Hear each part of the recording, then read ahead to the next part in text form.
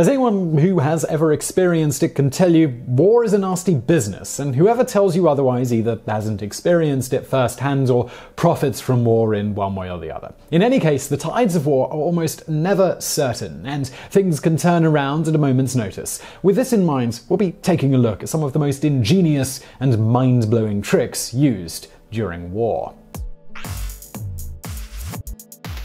Number 10. The Dutch Floating Island. On February the 27th, 1942, a mixed force of American, British, Dutch, and Australian Navy suffered a crushing defeat at the hands of the Japanese in what later became known as the Battle of the Java Sea. In the aftermath, the Dutch lost complete control over the East Indies, and over the following days, Japanese bombers scoured the seas in search for the retreating Allied forces. One of those stranded ships was the Dutch HMS Abraham Crimson, a poorly defended and slow-moving minesweeper. The only chance for survival was to reach Australia, but because of the Japanese superiority and unrelenting air surveillance, this was next to impossible. The solution was amazing and ingenious, to say the least. The 45-man crew anchored the ship near one of the many islands in Indonesia and then went on land, cutting down as many trees as they could fit on the small minesweeper.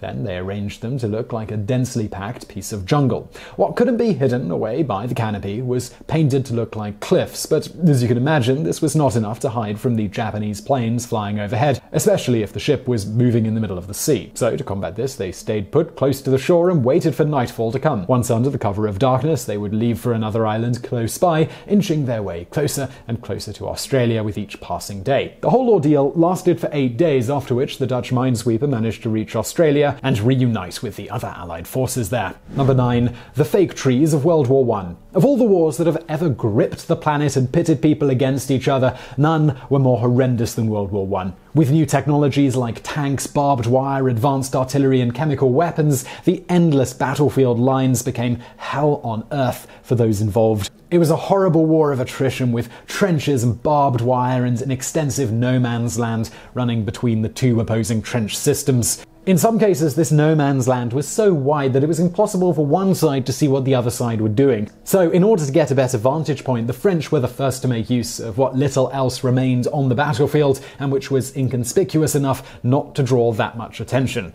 This was exploded tree stumps. They would pick one relatively close to the enemy lines, and then they would carry out an extensive operation of photographing, measuring, and sketching it. All of this, of course, was done in secret and from some distance. Then all of this data was taken to a workshop in order to fabricate a perfect replica. It would have the same exact dimensions, splinters, and imperfections, almost down to the tiniest detail. These faux trees were, of course, made out of metal, and they were hollow inside with a tiny ladder that would extend almost to the top. There was also a small retractable chair and a few cleverly concealed holes through which a soldier could spy on the enemy's movements. The hardest part came when they wanted to replace the original tree with the fake one. So under the cover of darkness and extensive machine gun and artillery fire, as well as other diversions, a team of engineers would take the fake tree to the location in no man's land, uproot the original one, and then plant the new observation tree in its place. If all went well and the enemy was none the wiser about the exchange, then a soldier, usually one of smaller stature, would sneak into it at night and spy on the enemy. He would then bring this information back to HQ each night. Although this wasn't a comfortable position, both sides used surveillance trees during the war.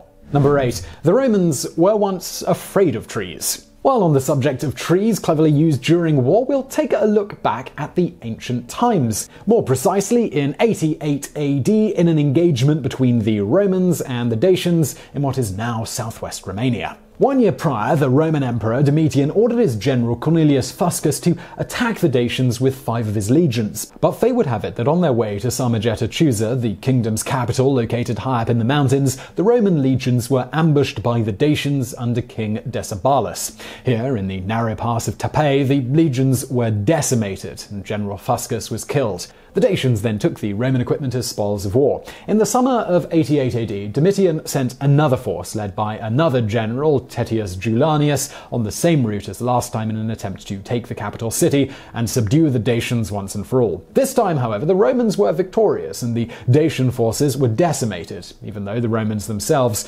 suffered heavy losses. What happened next is related by Cassius Dio, a Roman historian. Fearing that the Romans would reach and conquer Samogatusa, King Decebalus ordered a patch of forest to be cut down ahead of the advancing Romans. Then the human-sized tree trunks would be dressed in armor. Seeing this from afar, Tetius Julianus, now with his own forces severely weakened and believing that Decebalus received reinforcements, he decided to withdraw. In a fortunate turn of events for the Dacians, a pretender to the Roman throne rebelled against Domitian at this time, and so did some Germanic tribes. These led the emperor to conclude a truce with Decebalus by offering the Dacians an annual subsidy, as well as some Roman construction engineers, in exchange for Dacia becoming a vassal state. Some historians go so far as to say that this unfavorable deal for Rome ultimately led to Domitian's assassination in 92 AD.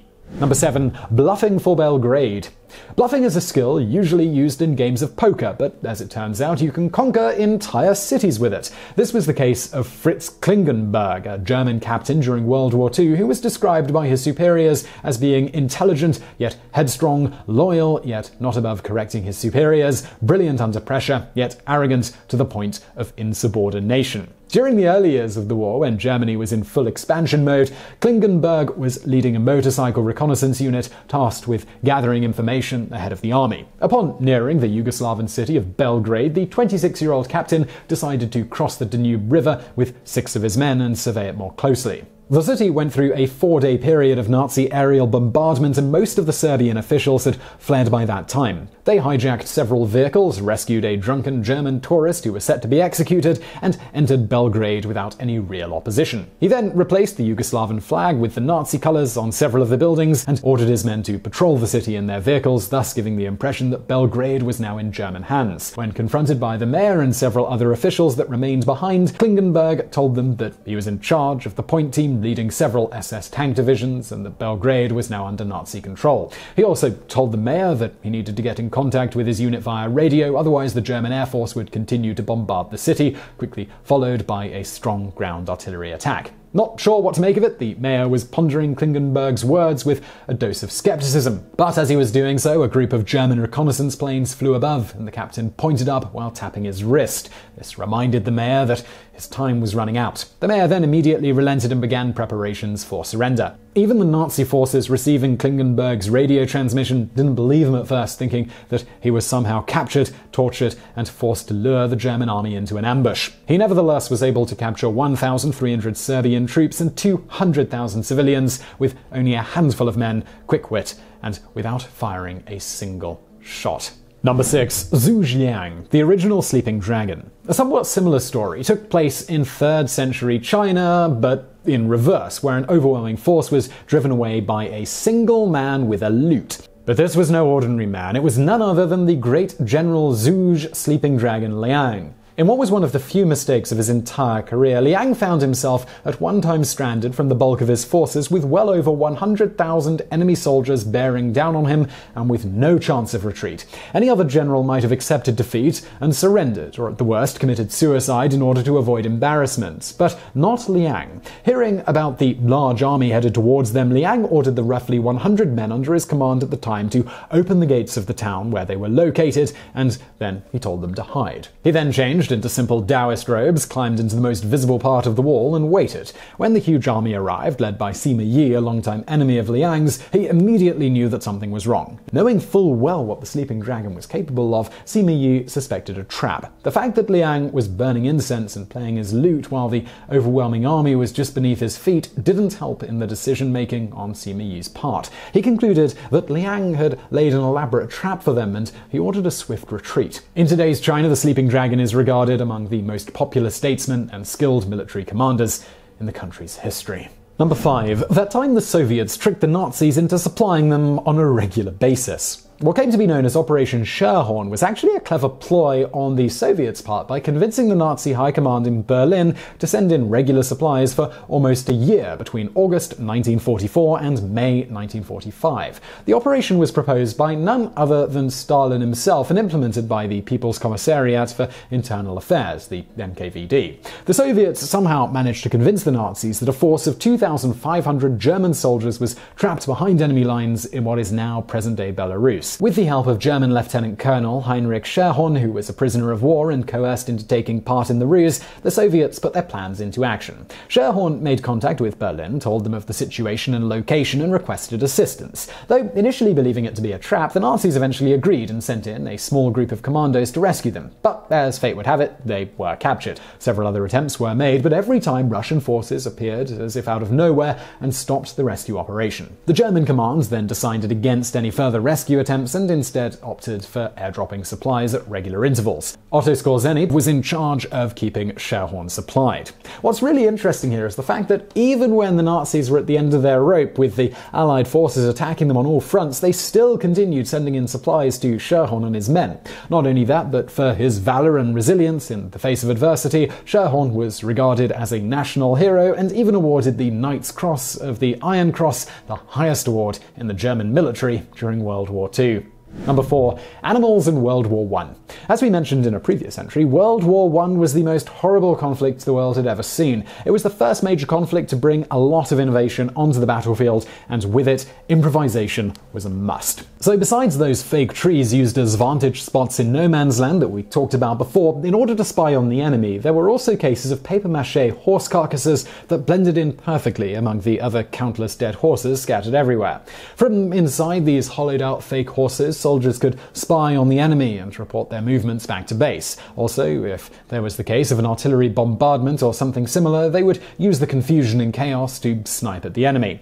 On the African front, however, there were also cases of ponies painted as zebras so as to not draw attention of the enemy and raise their suspicion. When it came to sea warfare, soldiers really became inventive. For starters, they thought that by training sea lions to associate any submarines with feeding time, they would start flocking around one every time it was near and thus reveal its presence. This technique didn't prove too useful because, as it turns out, it's quite hard to keep track of all the sea lions swimming freely off the coasts of Great Britain. The idea even went as far as painting the sea lions with glow-in-the-dark paint so that submarines can be spotted even at night. It's a cool idea, but it didn't work. And neither did the technique of training seagulls to poop on enemy submarine periscopes. Yep, totally a real operation as well. Number 3. The Mysterious Q-Ships of World War I. Sea warfare during World War I also changed beyond recognition, especially with the introduction of the submarine. The German U-boats were notorious and became a serious threat, especially for the Allied merchant fleet carrying supplies from America, Canada, or the British Empire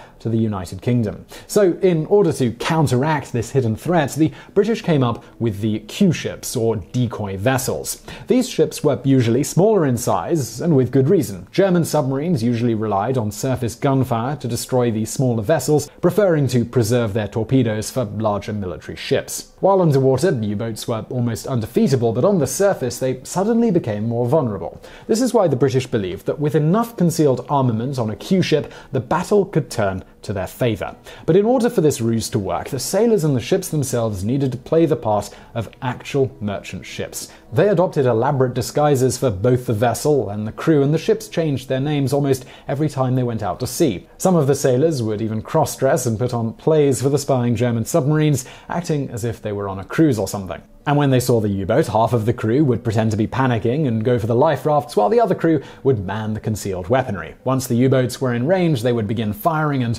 sometimes even destroy them. This technique proved quite successful, at least in its early days. However, after a while, the Germans realized what was going on and changed their strategy. Number 2. Operation Spring of Youth. In the aftermath of the Munich massacre in 1972, where 11 Israeli Olympic athletes were taken hostage and then later killed by a Palestinian terrorist group known as Black September, the IDF, Israel Defense Force, organized a counterattack 1 year later where 3 high-ranking Palestine Liberation Organization (PLO) leaders were to be executed. The operation was known as Spring of Youth. The targets were located in Beirut and Lebanon, and to get there, the commandos were sent via powerboats to the coast. From there, Mossad took them to the location where the targets were living. But in order to get close to the apartment buildings, the Israeli commandos needed to draw little to no attention from the local police and PLO soldiers that were around. So, in order to get close, half of the Israeli commandos dressed up as women and walked hand in hand with their male counterparts, posing as lovers. The scheme worked, and they managed to get past the guards and were successful in eliminating their targets. In charge of the operation, and one of the commandos dressed as a woman, was Ehud Barak, Israel's former prime minister, as well as Minister of Defense. And we know what you're probably thinking now, and no, Steven Spielberg's film Munich is not based on this operation. It is, however, referenced in the film, as is Barak. Number 1. Opium-Laced Cigarettes. In 1917, during the Sinai and Palestine campaign of World War I, the British were fighting the Ottoman Empire over the region and the conquest of Jerusalem. Over the course of several months, as the Ottomans were being constantly bombarded, they began to become isolated and their supplies ran short. The British were dropping packs of cigarettes alongside propaganda materials as a means of deterring the Turks from fighting. It didn't work, but the Turks did get used to looking for cigarettes on the battlefield. So, before the British led the attack on the town of Beersheba, they sent another airdrop of cigarettes to the Ottomans, but this time the cigarettes were laced with high quantities of opium. These cigarettes rendered the Turkish forces immobile, and the battle was won by the British. So I really hope you enjoyed that video. If you're looking for something else to watch right now, why not check out one of my other channels? Today I found out, link to that on the screen now, as well as a video from that channel. And give this video a thumbs up if you liked it, and subscribe to this channel. Brand new videos every day of the week. And as always, thank you for watching.